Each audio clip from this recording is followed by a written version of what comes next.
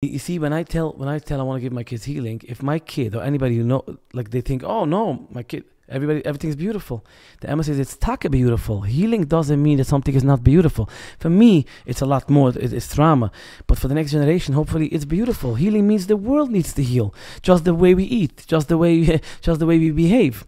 Like I said, imagine every yeshiva has a gym. Imagine every yeshiva has an hour a day talking about what potato kugel and gala and labor and herring and schnapps does to the liver and to the body. This is what I'm talking about. I'm not talking about learning about politics. I'm talking about the shmartem oil nafshesechem.